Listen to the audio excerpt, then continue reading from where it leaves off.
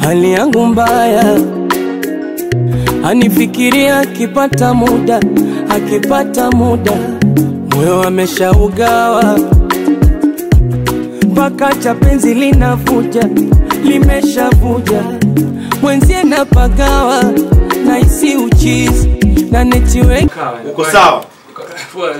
Heri mwaka mpya. Karibu sana kwenye the playlist. Shukrani sana, nimekaribia, nashukuru sana. Yeah. Kabla tujaanza kwanza kwenye Kilio, ndo ngoma ya moto ambayo imetoka sasa hivi.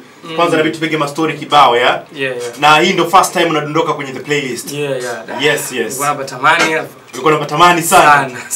Oh yeah. Sawa, Dede ni ngoma ambayo Diamond Platnumz alichagua alipokuja hapa mara ya mwisho niseme kwenye the playlist, Na Diamond alikujaza sana.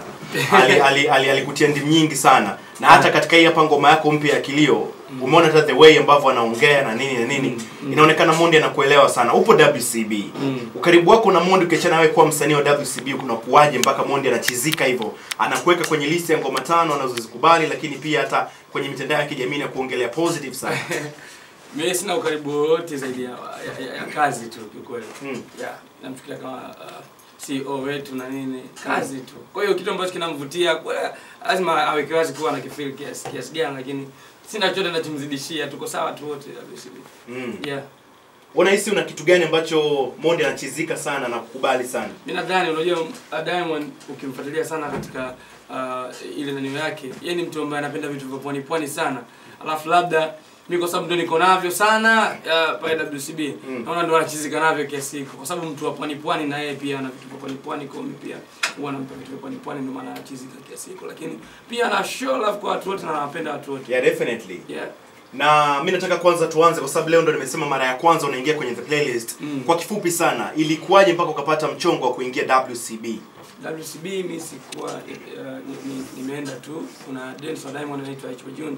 Yeye ndio zilipotokea nafasi za kwenda WCB, akaniambia mwanangu una hustle sana mtaani, huko kuna nafasi imetangazwa, unaonaje kuja hapa nini ukajiunga? Sasa mimi nikaona kama wala WCB pale kuna kina Harmonize tutajazana vitu kama hivyo. Kwa hiyo ndio alikuwa ananishawishi bwana njoo na nini njoo mpaka mwisho siku nikaenda ikawa hivyo. Unahisi ni kitu gani ambacho ulikuwa nacho kama ulivyosema hapo kina Harmonize hapo wasanii wengine nini, lakini kwako wewe ulihisi ni kitu gani special sana ambacho kilikufanya pia ukapenya WCB? Kwa sababu kuna wasanii wengi sana wanatamani kuingia WCB. Kwanza nilijiamini tu na kusema bwana mimi nina kipaji, kwa hiyo nikaenda pale wakisikiza na imani kwa kudra la Mungu naweza kama mambo yakawa sawa. Kwa hiyo ndio cha kwanza nikaenda pale wakanisikiza, wao walichokiona ndio labda wakisema, lakini mimi kwanza tu nilijiamini kuwa na kipaji, nenda pale nitaonyesha ambacho nimejaliwa na nitafika. LavaLava ni jina ambalo linaonekana linahusiana sana na Totos, Babs na nini. Sasa hivi pia umekuja na aka Mr. Love Bite. Yes. Hili litokana na nini LavaLava? LavaLava mi before sijaenda WCB nilikuwa na project zangu inaitwa Demands.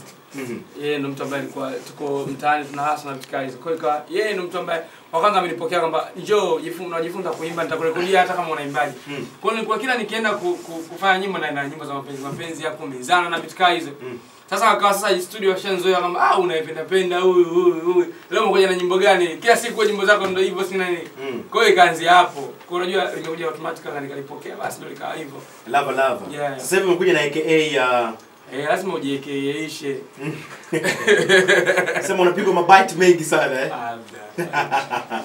Wakina dada ndio wanajua. Kwa nini umekuja na hiyo aka? Kufanya mwendelezo wa jina langu, unajua LavaLava Mr. Love Bite. Okay, ilikujaje? Ni wewe mwenyewe tu, kuna mtu alikupatia na nini? Imetokea tu. Imetokea. Okay. Sawa. Ngoma zako pia kama ulivyosema wakati unaenda studio na nini, ilionekana ni mtu ambaye unachora sana mapenzi na nini. Na hata jina lako ndipo ambapo lilipopatikana hapo. Kwa nini mapenzi yanakuwa na nafasi kubwa sana kwenye mashairi yako, kwenye ngoma zako? Hence likaje likapatikana jina lako? Mimi kwa kweli mapenzi ambayo nazungumzia hasa mengi sana anakuwa ya kuumizana. Mimi situation ambayo nimepitia kwenye mapenzi kidogo imenipatabu sana. Pendwa sana. Mimi nilipitia mazingira kidogo magumu sana, unajua kina dada nao ukiwapenda sasa mitihani mingi. Bora tuachane. Hata wimbo bora tuachane naandika pia kipindi ambacho mwezi mmoja nyuma alitokea majanga, alitokea mengi, nikaandika wimbo kaja. Kwa sababu niko kwenye ilikuwa ni true story. Yeah, kuna asilimia kama 60 hivi au 70 za ukweli kuhusiana na ile nyimbo. Na hata nyingine pia ni muendelezo wa hivyo vitu ambavyo nilivipitia. Yeah. Okay. Sawa. Umeniambia pia kuna upwani sana ndani. Kwenye ngoma zako, melody na vitu vya namna hiyo. Inatokana na nini? Mazingira pia nilioishi, mimi nimeishi Bagamoyo huko pwani. Ndo chanzo cha hayo mambo yote. Oh yeah? Yeah. Maisha WCB yanakuaje pale? Like WCB mnaishi vipi? Nasikia like sometimes watoto wa Diamond mnaitwa hivyo, mnavimbiana na nini? Hatuvimbiane.